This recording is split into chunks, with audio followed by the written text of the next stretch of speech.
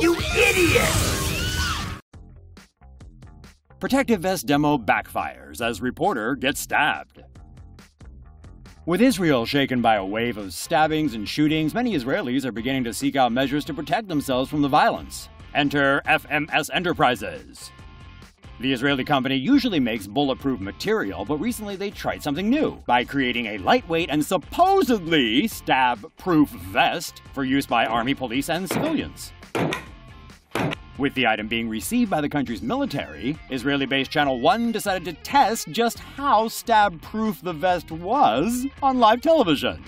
The reporter for the segment gamely donned the garment for the demo and ended up getting stabbed in the back by a commando knife, quite literally, by no less than the company's vice president.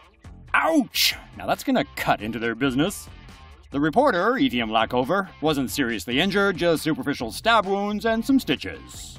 The real loser, it seems, is the company, which saw its shares plummet after the incident. Their explanation? The reporter moved during the demo, causing the stabber to miss the vest. Which makes perfect sense, as everyone stands perfectly still when they're being stabbed, don't they?